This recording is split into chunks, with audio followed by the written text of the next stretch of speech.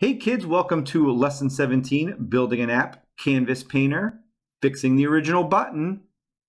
Our original button is now slightly broken because the effect it renders doesn't match our new freeform drawing, which takes the movement of the mouse into account. It just draws fixed size circles.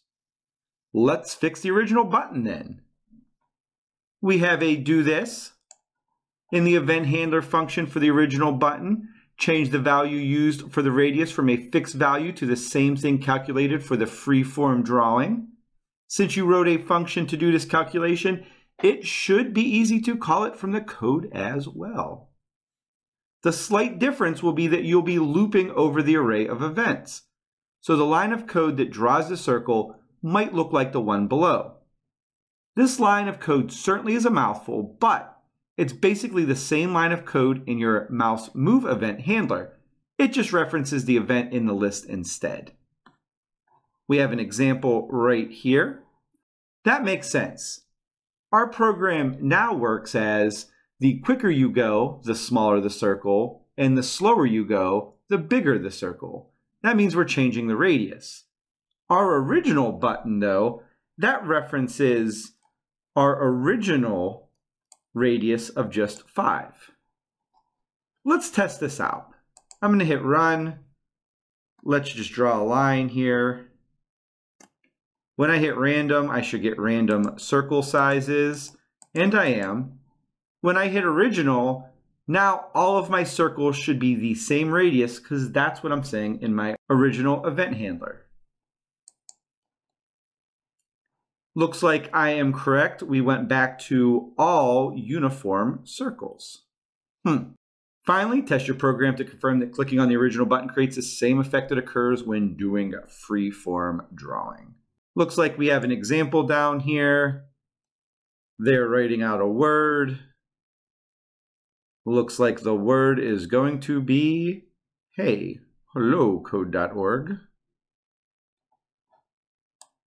They are hitting the original button and it goes back to the original after random.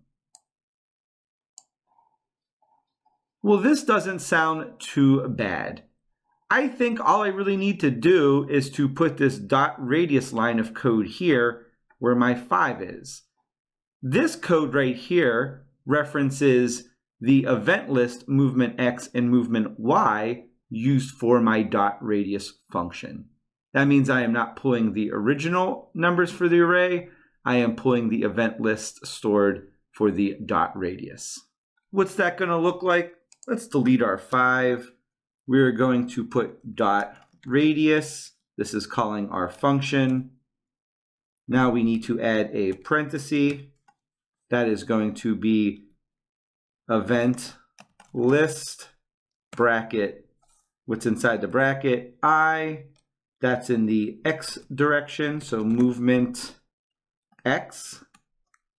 That is for just the X direction. We need to do the Y direction, so another event list, brackets, inside the bracket an I, dot movement Y. We should have 2 parentheses and a semicolon. I think this code is now going to access our new array instead of the original, and that new array stores information based off of how quick or slow we're moving the mouse. Let's see if that's what happens. Run. Let's just draw a line to test it out. Hit random. Get a bunch of random ones. When we hit original, we should get our original drawing. That looks pretty close to me. Let's start over. Let's draw the grade we're all going to get on this lesson. Randomize it.